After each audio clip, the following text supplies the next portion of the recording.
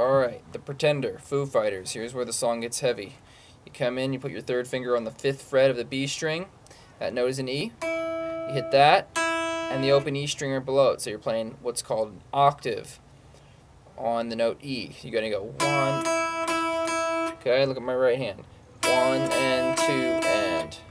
Okay, on beat 3, you put your first finger down on the 3rd fret of the E string. That note is a G. So we have 1 and 2 and 3. Then you lift your first finger off and hit the open string again. So we have 1 and 2 and 3 and. Then on beat 4, you put your pinky on the 5th fret of the E string. That note is an A. And then on the and of beat 4, we take it off. So we have 1 and 2 and 3 and 4 and. Okay, so it's 1 bar. The riff is 1 bar. So here's what it's going to look like.